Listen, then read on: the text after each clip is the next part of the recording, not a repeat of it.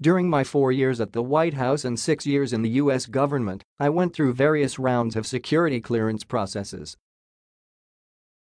The first time, it was to get the clearance I needed to join the U.S. Treasury Department and deploy overseas to Iraq, and later to renew that clearance and gain access to higher levels of classified information.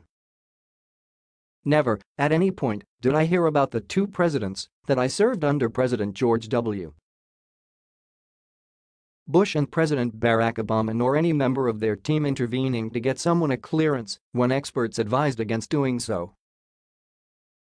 Chairman of the House Oversight Committee Elijah Cummings has shared that a whistleblower said that the White House pushed for 25 security clearances to be granted despite serious disqualifying issues.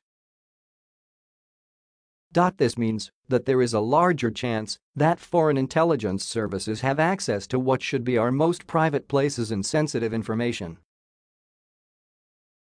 While my former bosses understood the benefits of letting experts determine who is responsible enough to handle classified information, the Trump administration's failure to take such a basic set of security precautions is already imperiling our national security.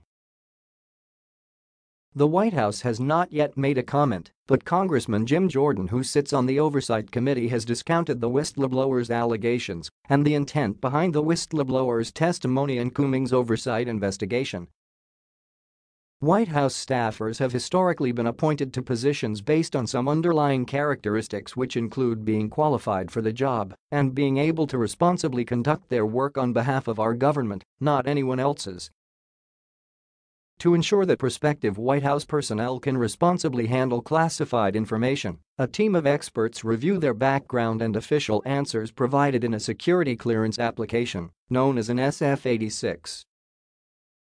One of the primary goals of a security clearance investigation done by the FBI or CIA is to ensure that a foreign government doesn't know something about an applicant that the U.S. government does not: drug use, a secret marital affair, debts, and other imbroglios that an applicant may want to keep secret.